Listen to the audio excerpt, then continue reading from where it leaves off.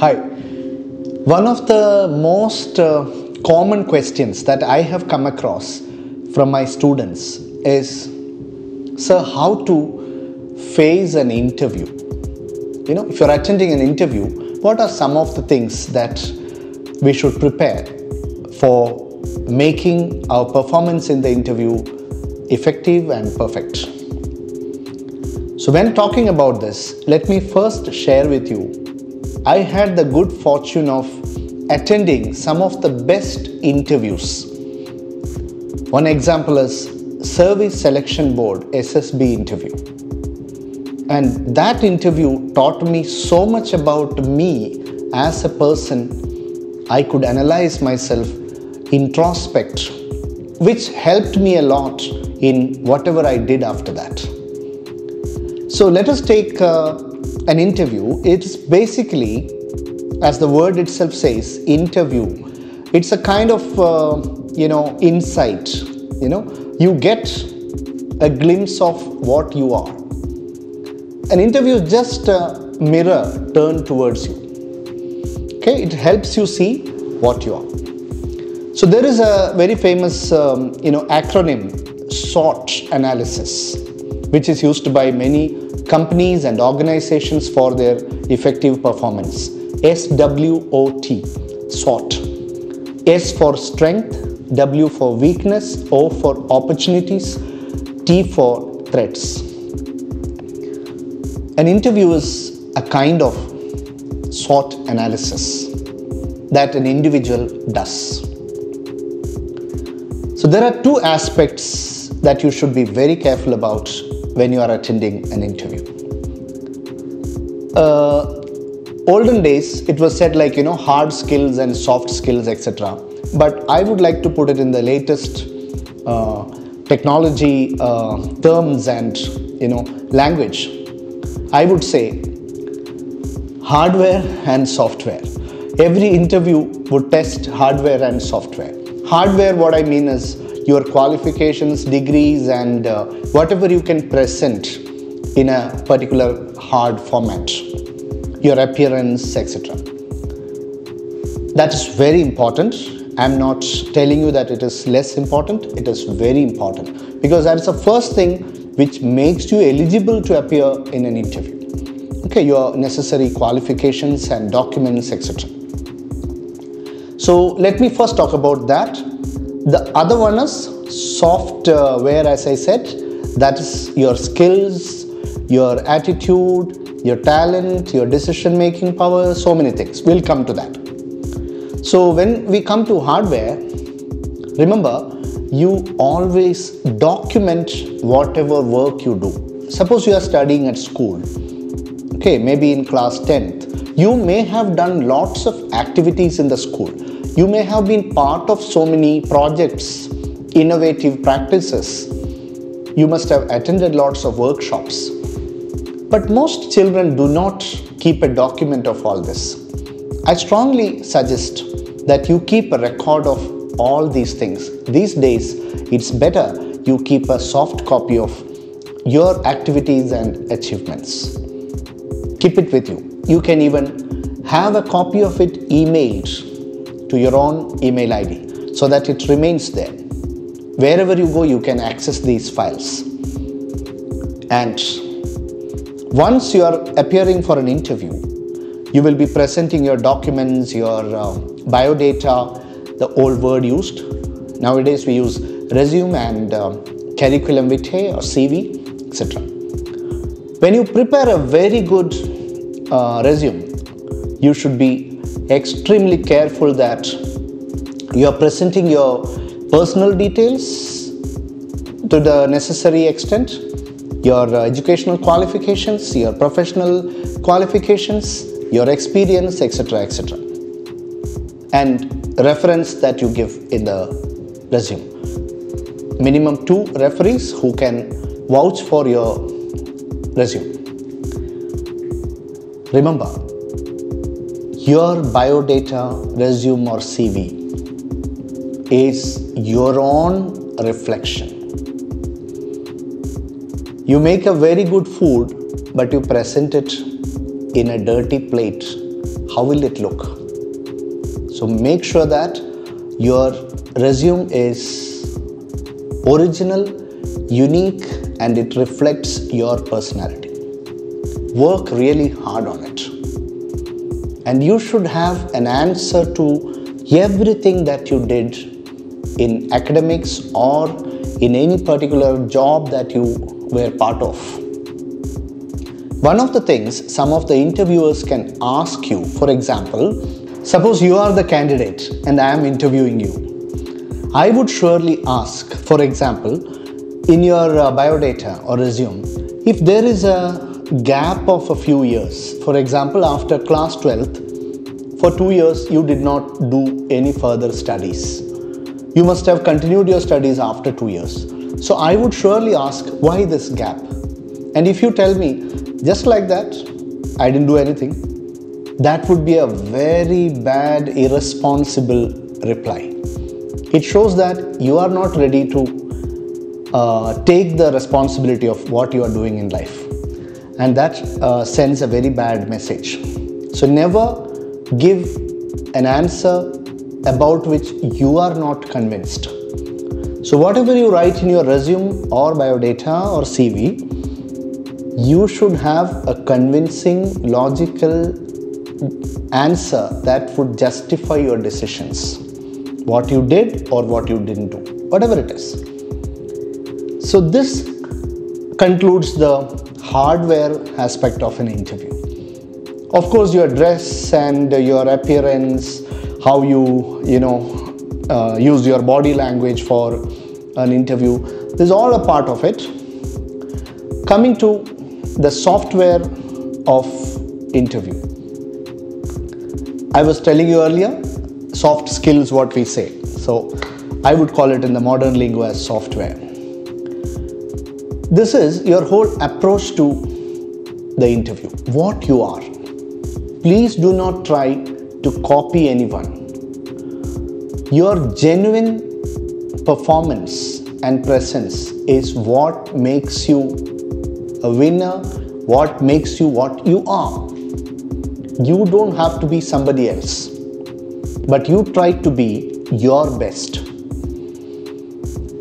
So these days, most of the interviews you would find they would be very informal in their questions. Okay, because they want to know the actual person. Your documents have very clearly said that you are eligible for this job, you have all the qualifications. But what about you as a person? So we usually have this concept that interview means, very formal dressing style and very serious questions. There is no informal talk or even jokes, etc. No, then you're mistaken. Most of the interviews are taking place these days online, even on the phone. So wherever it is, they try to study you as a person. I'm coming to an example. Suppose you come to the interview and I'm in the interview board and I'm asking you a question. I would be trying to make you very comfortable. I will try to ask you questions which are not at all related to books and your subjects. I would be asking you, hey, how are you? How's the weather today? What are your interests? Why do you think this job is very important for you? The way I put it will be very informal. Or I would even ask you, do you have any suggestions for us? This is like, testing you. If I give you some amount of freedom, to what extent you would go? It is to test that. In one of the interviews I have attended, it's a very interesting experience. The interviewer, after some time, did not even look at my face. He was taking his cup from here. He was having coffee. Okay, keep speaking and all. He was telling me like this. And in between, he was scratching his head. He was yawning in between. But he was observing me very carefully. You know why he was doing this? To test whether you are becoming nervous when the other person is not giving you any attention. Psychological test is what happens in the software part of every interview. So this is an area you should always do lot of preparation. Study yourself, your strengths, your weakness, and how you can minimize your weakness. And in Army and Defense Services, you must have come across an amazing tagline, a tagline which I really love because it speaks volumes about the software of our personality. It's a question, and it is, do you have it in you? The question is, do you have it in you? What is that it? Nobody knows. It is a collection of so many qualities, attributes, attitudes, everything put together. So they are testing you in all these areas. In service selection board like interviews, psychology test plays a vital and crucial role in the selection. First, be natural. Accept yourself. Make a list of things you feel you are good at and areas which you do not know anything about. Be very clear and cool about it. If you don't know something, say I don't know. Politely put it. Okay? And never try to bluff in an interview. Never try to project an image which you actually don't carry. This can backfire. A student of mine who was attending a very prestigious interview of a management institute, a higher institution. So she went there with lots of definitions of management. It's a very good example. One of the members in the interview board asked her, "What is management?" So she gave a very clear, bookish definition. Management is this, like this. She explained it.